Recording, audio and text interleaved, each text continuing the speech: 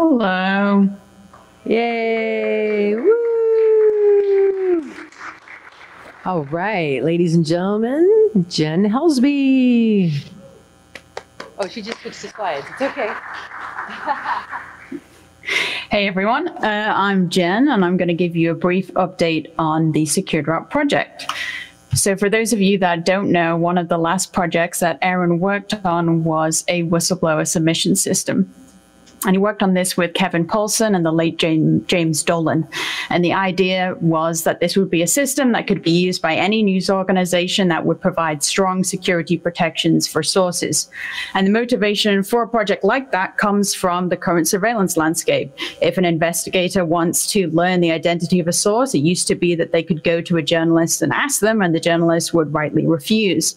But today, an investigator doesn't need to ask a journalist who is your source, as they can go to a third party like Verizon or Gmail or AT&T that has the records of who talked to who, and they can figure out a source's identity that way and prosecute them. This is not a theoretical threat. We've seen a massive increase in the investigation and prosecution of journalistic sources under both Obama and Trump. And in many of these cases, metadata is used to identify whistleblowers and then is used as evidence in their prosecution. For example, Jeffrey Sterling, who is charged with revealing details of an operation to supply flawed nuclear weapons designs to Iran, to journalist James Risen, he was identified using metadata and was then charged and convicted with espionage based on email and phone metadata, and he went to prison. And so that's the problem that SecureDrop is trying to address, put very well in this Tau Center report on the project that came out a few years ago. SecureDrop restores the effectiveness of a reporter's privilege to protect their sources through principled non-cooperation. How do we do that? We do that by removing these third parties that collect data about who is talking to who. So news organizations install SecureDrop on premises at the news organization, and all traffic is routed through Tor, which is an anonymity system, and that's done to reduce the metadata trail that links journalists and sources. And that's the trail that leak investigators are following when they attempt to identify an anonymous source. So when you use SecureDrop from the perspective of a source, you just download Tor browser, which is an anonymous web browser based on Firefox, and you go to the SecureDrop site that's associated with an individual news organization. So here I'm showing the Al Jazeera SecureDrop submission page, and you either click Get Started to submit something, or you can log in if you have an ongoing correspondence with the journalist at that org. So it's very simple from the source's perspective. These are some of the organizations that are using SecureDrop as of last year. So it includes big news orgs like the New York Times and the Washington Post, as well as smaller nonprofits like Lucy Parsons Labs. In the past year, we've had these new organizations start using SecureDrop. So it includes orgs like NBC News, which is really cool. And the first academic institution that's using SecureDrop to collect data, which is Harvard's Institute for Quantitative Social Science.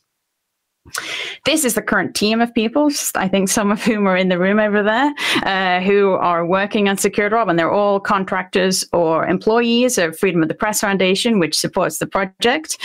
Some of these people are engineers. We also have a support team that helps people install it and get set up. And we have an excellent training team that's led by Harlow Holmes, who teaches journalists how to use both SecureDrop and other digital security tools for journalism. So now I'm going to talk a little bit in more detail about a few of the things that we've done in the past year that people might be interested in. So this has been our release schedule for mainline development. We release every 6 to 8 weeks. Some of the high points in the past year are that SecureDrop is now available in 20 languages. Most recently, we added Slovak and Czech. So if you speak a natural language that is not represented here, feel free to check out securedrop.org/translate and complete the translation, and we can add it. In the past year, we also added support for next generation onion services, also called V3 onion services. These are now used by default for news organizations. This is a really major security improvement. We use Tor onion services in a bunch of places in the SecureDrop ecosystem, even by default for administrators that are working on the instance. But this improvement is most important for the connection between the source and the server where they're submitting documents. And so by using these new onion services, they're protected by much stronger cryptography. And you can tell if you're a potential source whether this is being used by this 56-character URL. Another area that we've been working on is simplifying the architecture primarily for journalists. So from the perspective of sources, we've made it really easy, just using that web app at the beginning that I showed you, but we've not done as much work making it easy for journalists to check these documents and work with them. And so this work that I'm about to talk about has been funded by Mozilla Foundation, which is much appreciated. So this is basically what the architecture looks like right now. A source submits documents over Tor to a server. A journalist will then download those documents and take them across an air gap. So that means they're going to physically burn those documents onto a CD, or they're going to put them on a USB drive and physically take them to an entirely different computer that is air gapped. That is, it's never been connected to a network. And that's what this bold section is at the bottom. And so the reason why it's set up like this is because of the threat of malware. So a journalist can be sent anything from anyone. It could be fake. It could be malicious. If so, we want to ensure that any malicious software from a submission, if it makes its way onto this air gap viewing station, doesn't get off. It can't exfiltrate any of the other sensitive information that is stored in that environment, other sources data, the private key that's used to decrypt those submissions. And that's why we have this air gap to provide security by compartmentalization. The challenge for the journalist is that every time they want to read something, they've got to go through this whole process. They got to burn a CD, or they've got to put this document on a USB drive and take it to a separate machine. And so the motivation for this is, can we do something better? And so there's a really promising operating system that I mentioned last time called Cubes OS, where everything is running inside of different virtual machines. So if you want to open sketchy files in one virtual machine without compromising the virtual machine where you keep all your passwords, you can do that. And so that's an alternative approach to this physical compartmentalization. So instead of that, we get rid of this whole area and make it much simpler from the perspective of a journalist. And so last year at Swartz Day, we talked a little bit about how we had prototyped this, and we were showing people downstairs at the hackathon. So instead of using the USB song and dance, they use a single integrated application that, as of yesterday, looks like this. So it looks a lot like Slack. I think last year during this talk, we showed mock-ups, but this is the built version coded. And we worked on this very application during the hackathon. So when you download and open a message, it'll open, but it will open in a VM that's only used once for that one document, and then is destroyed when the VM closes. So since in the past year, we also had a security audit of this whole approach performed, and the idea was to validate the approach, both the architectural standpoint and our implementation, and that was funded by Open Technology Fund, and the work was done by Include Security.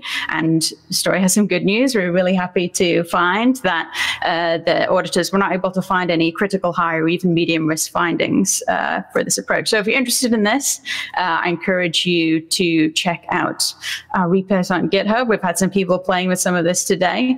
And we're currently in the early stages of preparing a pilot with a few news organizations who will be using this in production with their real SecureDrop instances.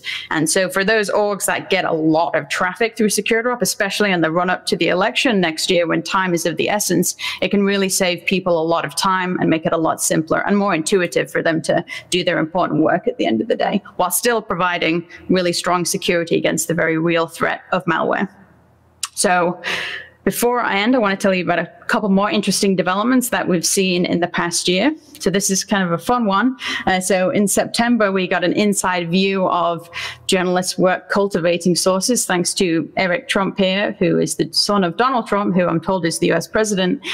He wanted to helpfully note to the owner of the Washington Post the great work that journalists are doing, reaching out to potential sources in the Trump organization in this case. The journalist who is doing this reaching out is David Frauenhold, who's best known for his Pulitzer Prize-winning reporting on Trump during the last presidential election. And in notes that he's sending to sources, he's putting a link to SecureDrop just in case they want to send something. So that was pretty cool. At DEF CON this year, it was announced that the feds are planning to use SecureDrop as a vulnerability reporting platform. And so this is an initiative of the Department of Homeland Security. And the idea being, if hackers want to submit a vulnerability and be protected in the scenario that the government then turns around and tries to prosecute them, imagine that, they would be protected by submitting through SecureDrop. In the past couple of weeks, We also saw Ron Wyden, who's the US Senator from Oregon, urge federal inspectors general to start using SecureDrop for their online tip lines. These are currently HTTPS sites, which potential whistleblowers can use to submit reports of waste, fraud, and abuse to the government. And in this letter, he's asking for the government to provide stronger technologies like Tor and SecureDrop that also protect whistleblowers' anonymity. So I'm going to stop here, but I do want to say that if you're interested in learning more about this project, please follow us and Freedom of the Press Foundation on Twitter and check out our GitHub and Gitter if you want to get involved. It's been maybe 6, almost 7 years that the project has been around, and it's now become a critical tool that virtually every major news organization is using every day. We're really lucky to have the team that we do to support all of these organizations. But it is expensive to keep SecureDrop strong each year since it is totally free. And so without support from people like you, this project wouldn't exist. So please support us if you can. Thank you.